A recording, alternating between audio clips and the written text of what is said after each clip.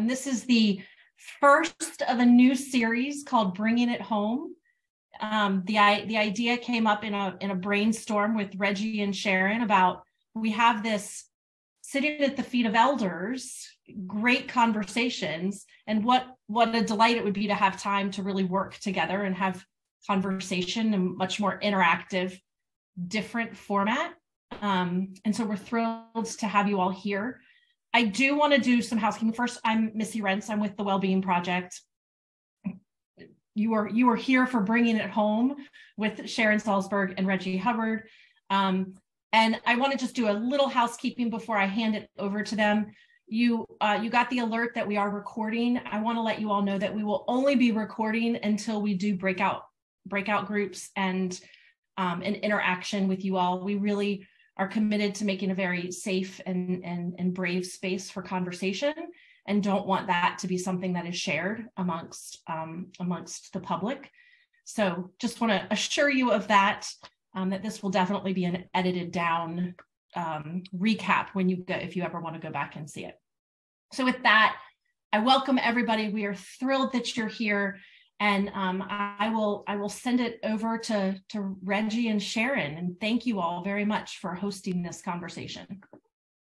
Missy, thank you for the introduction. Izaki, thank you for the tech support in advance, and blessings and peace to all. Happy to be in community with you today as I wouldn't say practical, but just, I'm an organizer, and I love great conversations, but I love like talking to real people about stuff too, right? Like, and especially with respect to the concept of eldership. We live in a society in the West, particularly, where people are disposable. And like eldership is not just a philosophical concept. To me, it is a practice of shifting your mentality to being more intergenerational and communitarian and talking about these sorts of things, right? So that's why I'm excited to be with you today. Sharon, if you have any welcome remarks, please offer them, and then I'll lead us in a practice.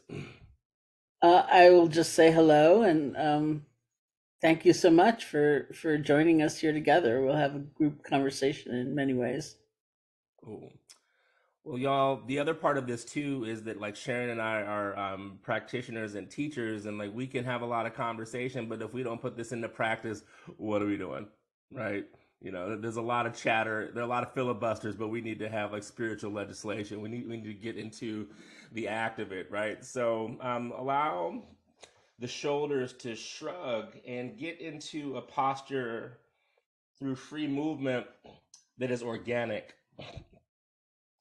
If you sit over a computer for hours a day, allow the next several moments to be spacious for the torso. Maybe get into the neck, reminding the body what mobility feels like.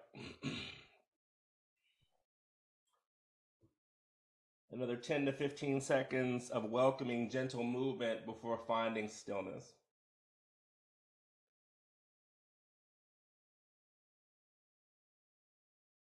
And as you settle the body, as you still the subtle movement, feel the body in space, feel the body where it touches the ground. And don't take that for granted. Feel it for the gift that it is. Grounded, not just to the earth, but grounded and connected to one another. In this moment, in this virtual space, in this well-being project, and in the upcoming conversation. And when you have a sense of groundedness, shift your attention to the breath in the body. Notice where the breath lands and if there are any particular characteristics. Is it in a location? Does it have a shape or a texture? Is there a temperature? And just give gratitude for the breath in the body. We take the breath for granted when in fact without the breath we don't exist in this plane, in this form. So allow your awareness to be aware of the groundedness and the breath in the body, because to me that's the alchemy of presence.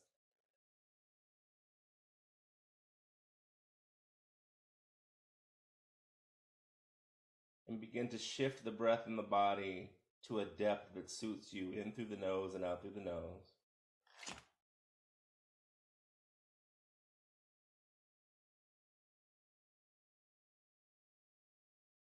Perhaps just breathing in and out, or maybe you say, I am breathing in on the inhale. I am breathing out on the exhale.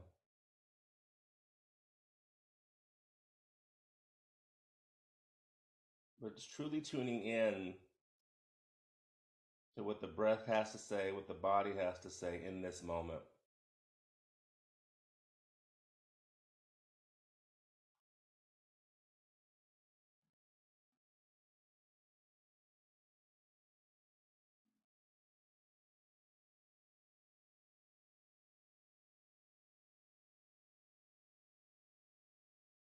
And as you settle into that felt sense of groundedness, as you manipulate the gift of the breath in accordance to your needs, allow the mind to wonder and wander.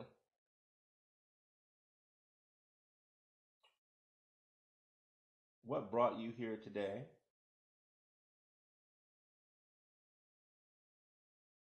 What, if anything, are you seeking?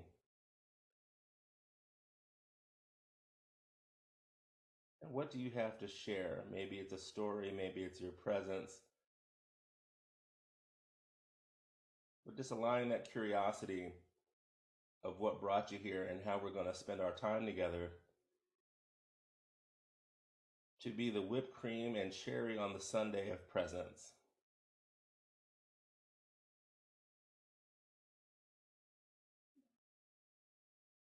Even though it's Tuesday, but who's counting? So give the breath depth, give the body softness, and we'll spend the next moment or two in silence, and I'll ring a bell at the end of our silence there.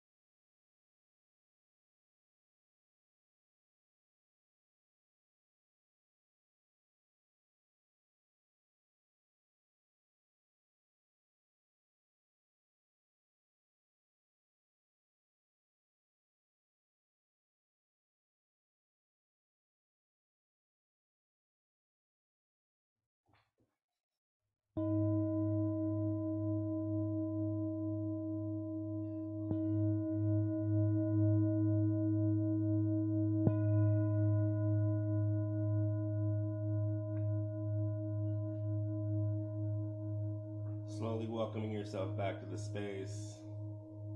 I bow before you with gratitude for the chance to be of service.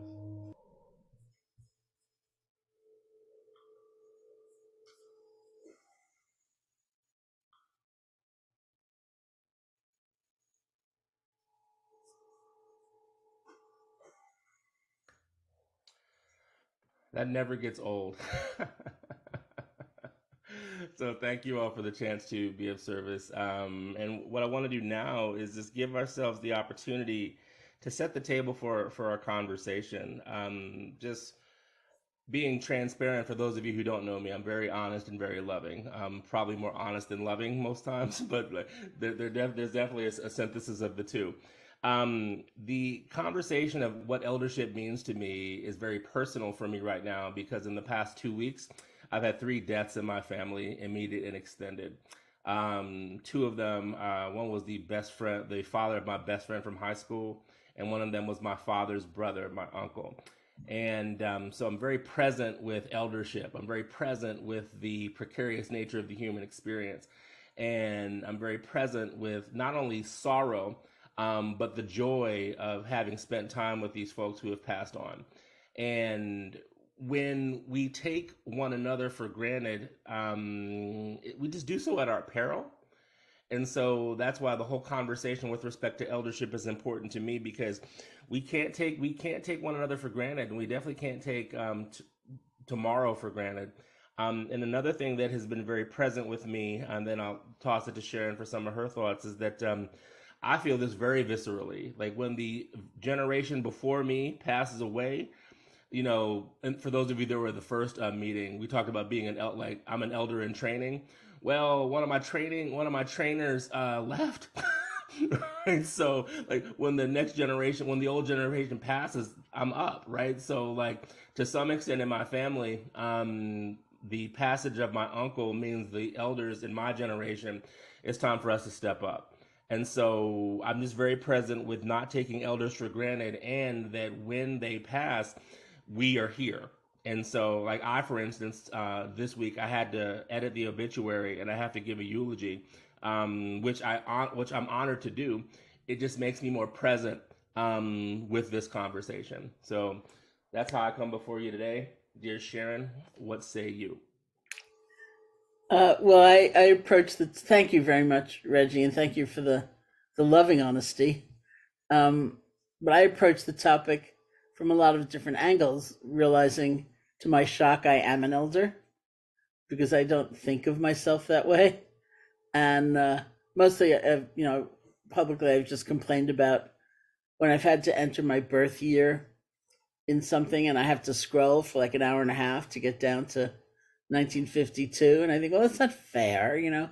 Nobody born in 1999 is going to buy your product or register for your thing, and it's just like a really long way down. Or I realized I started my meditation practice in January of 1971. And in my first meditation retreat, I met some very close friends, some of whom will actually appear throughout this series, like Mirabai Bush. And so we have like 50-year memories, which is, it shocks me, it astonishes me. So is that part of it. But something you just said, Reggie, really sparked some of the other perspective, which is being a student and having a tremendous regard and gratitude for my own teachers, and of whom virtually all of them have died. And I remember watching something, you sparked it so strongly in me, where I have a current teacher who's younger than I am, which is nice. And I've known him for a very long time. His name is Sonny Rinpoche. His father was one of my teachers. And we had a common teacher in this very beautiful Tibetan Lama named Nyosho Ken Rinpoche.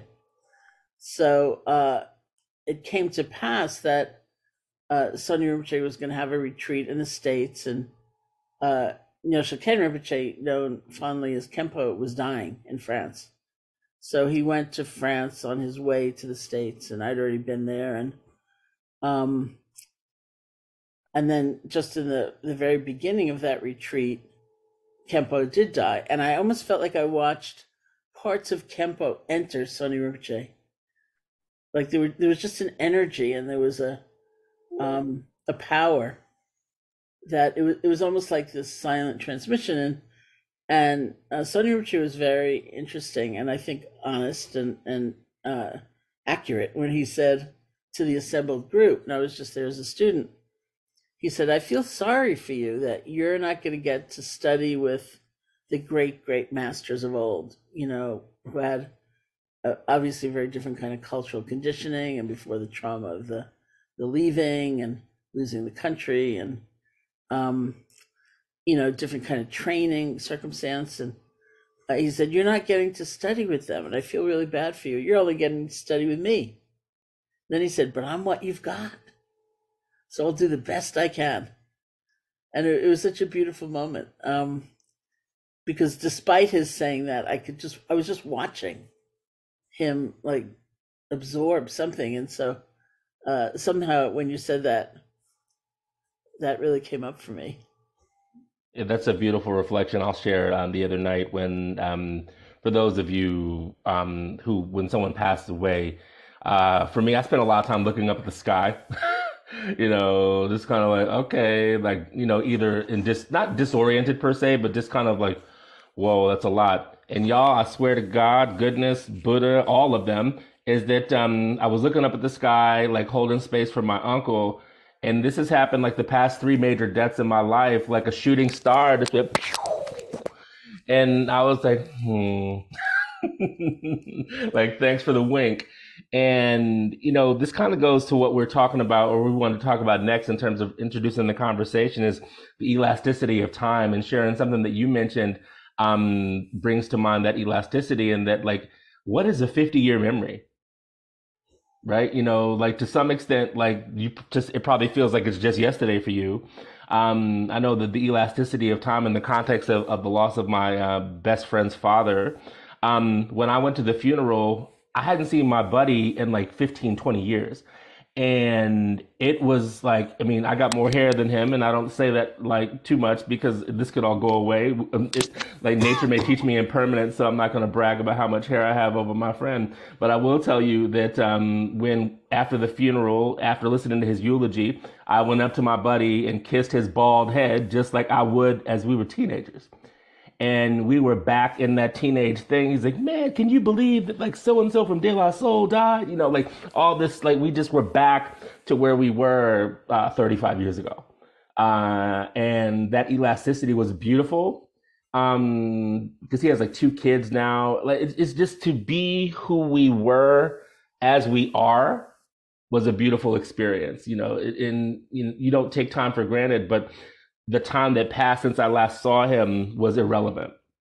And that was a beautiful experience. And in many ways, as I mourn my uncle, the elasticity of time, like my memories of him predate me, in that like my family is very big and very tight. And so I'm thinking of, he was 74. Like, I'm thinking of the memories that I have that predate me. So when I was talking to my father about my uncle, my dad was like, yeah, I don't know how I wasn't drafted in Vietnam. Like, I have my draft card upstairs and it's 1A. And so like that was like 6 years before I was born, right? So talking to my dad about his draft card, I was present with it, even though I wasn't around. Like, so like that elasticity of time is very present with me, especially in the concept of eldership, because, the one thing I'll say before asking Sharon what you think about that is that when someone passes, you realize that you knew a lot, but you didn't know everything. And so in the concept of eldership, I want us to consider, like, how can we share our stories and or hear stories from other people so that level of connection passes on? Well, I remember the Vietnam War, being older than you. So we can talk about it sometimes if you want. But I think what you're saying, is very telling, because there's not enough time, really. And it goes so fast. Like 50 years, it is like a dream. And now I realize that with some of my friends, that I can probably count on the fingers of one hand, likely, how many more times I'll see them physically in the same place. And that's shocking. And yet, there can be a degree of openness, and especially, I think a lack of regret is very important. I recently had a friend who's quite old, and his son, who must be, between middle age and older age, lost his temper with his father. And these things happen, but when my friend was telling me about what had transpired, the first thing I said was, he's really going to regret that.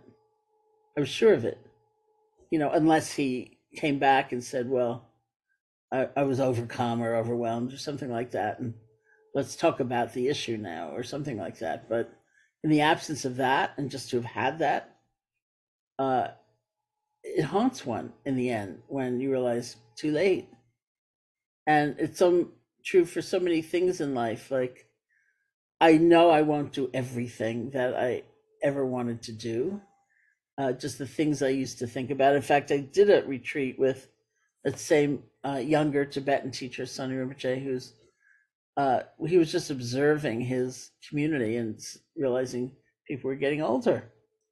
And so he did a course on aging. And I was in a place where I'd actually fulfilled everything on my bucket list. A bucket list, for anyone who doesn't know, is this list you sort of make of dreams you have, like before I die, I will walk up Mount Kilimanjaro or whatever it is, So I had a certain number of people I wanted to meet on my bucket list, and I met them all. So I said to my friend Joseph Goldstein, do you think I'm going to die? And he said, make a new list. So I went back, like way back. I thought, someday I'd like to go to journalism school and just study that. And I'd like to do this. And then I realized it's not going to happen. It's just not going to happen. So I brought this up at the retreat, and we were meeting in a small group. And there was a woman who was a lot older than I who chastised me. And she said, don't think that way. She said, I'm studying Tibetan. I'm going to Tibet in a bus tour next month or something. It was like, I don't think so. So it's not, I think the truth for us is some combination. It's some balance. The things we realize, just let go of that. It's not a priority, hasn't been a priority.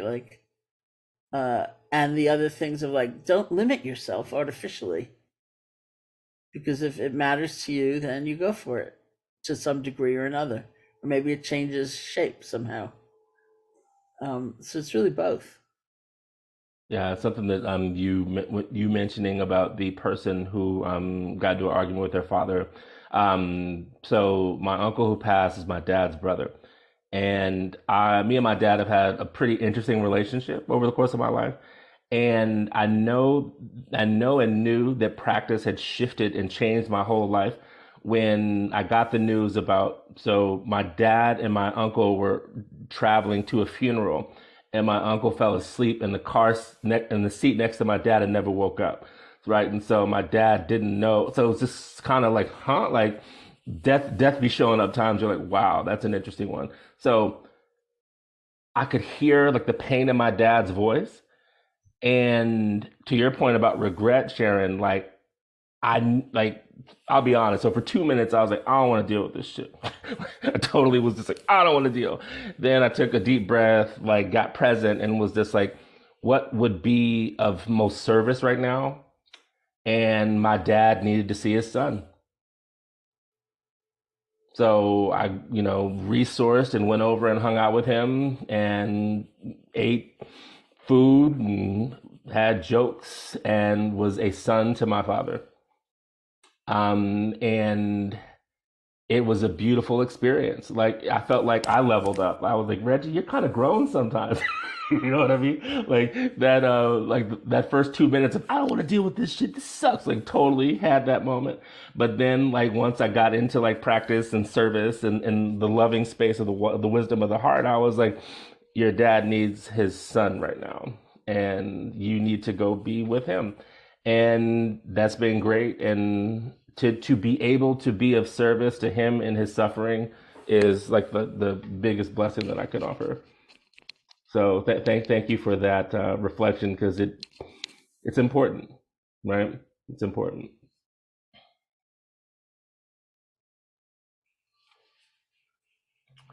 So, dear ones, the beautiful thing about bringing it home is that we get a chance to give you food for thought.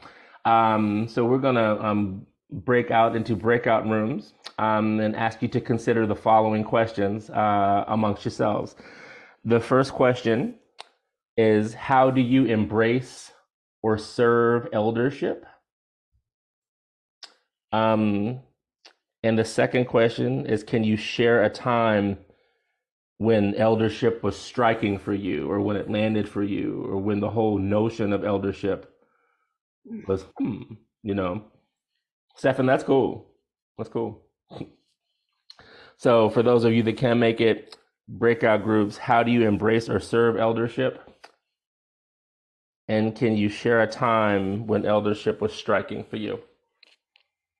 So we will give you 15 minutes to be in the groups if you can. Talk freely, share freely, and then share that freedom with us when you come back.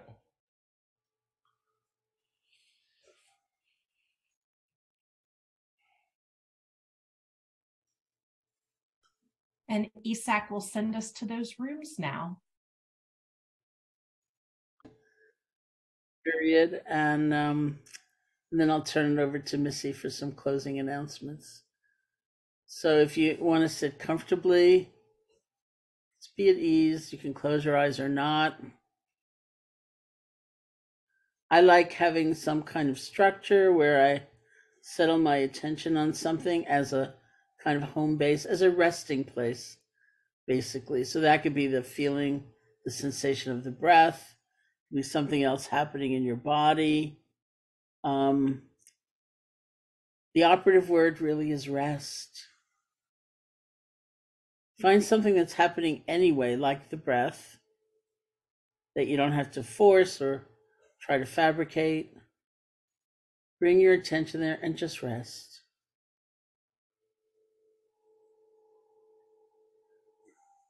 And this helps establish a sense of some ease, some spaciousness,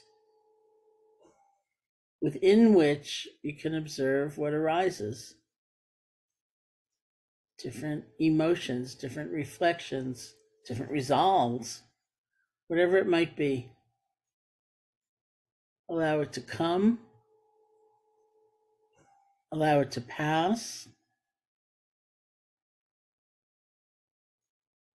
You don't have to make a decision right now about anything.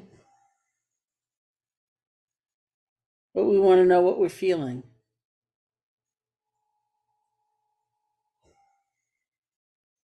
So you can observe these various emotions or ideas, let them go, return to that object like the feeling of the breath, and rest.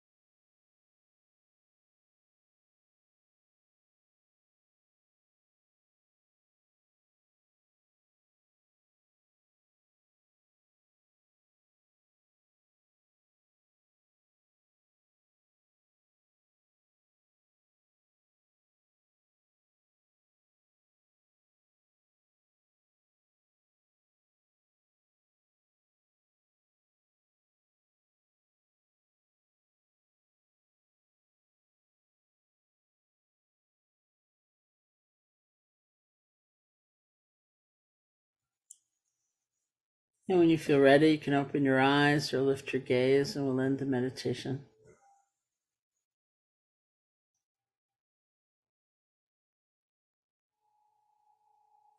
So thank you so much. Thank you, Sharon. Thank you, Reggie. This has been a wonderful conversation. And thank you, all of you, for participating in this session.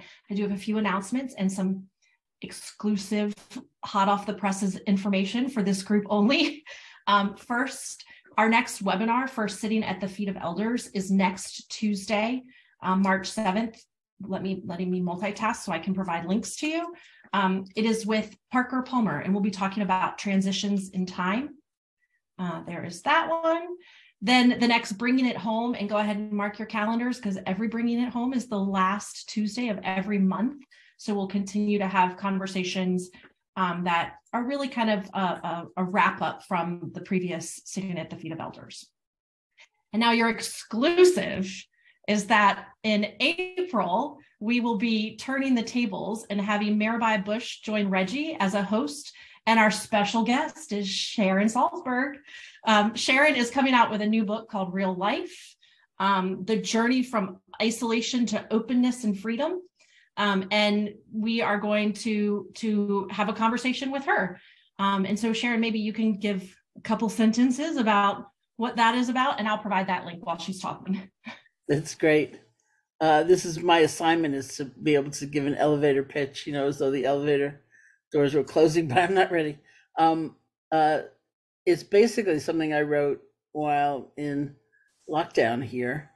And it has a lot to do with the movement from constriction, those habits and those forces that have us feel shut down and enclosed and lonely and trapped, to expansion, to openness, to connection, to freedom, and how to work with the forces that we're habituated to, that do close us down, because they're all workable, and how to cultivate and enjoy the fruits of that kind of openness. So we're very excited, Sharon. Thank you very much. And not only, you won't find this on the website. And that was an excellent elevator pitch. So homework assignment achieved. That was awesome. Thank you. That was awesome. And it's not on the website yet. I did provide the link. It'll be there in a few days. And Sharon has been really gracious enough. The book comes out on April 12th. 11th, the week after the Sitting at the Feet of Elders, but we are going to do a book club with her. And so when it comes out, if you're interested, you'll be able to grab a copy. We'll give you a month or two to read it. And then Sharon will come back and we'll have a dedicated episode of webinar where she will come back and help us book club this book. So Sharon, thank you. Thanks to all of you for participating today. Hope you enjoyed it. It's the first of its kind for us. And we hope to see you back every month. And with that, we hope you have a wonderful afternoon. Feel free to turn off to turn on your cameras and bid adieu. So thank you. Gratitude, love, and grace. Thank you. Thank you so much. It was lovely. Absolutely. Thank you. Thank you. Bye-bye. Gratitude. Thank you so much, everyone. It was amazing. I really enjoyed.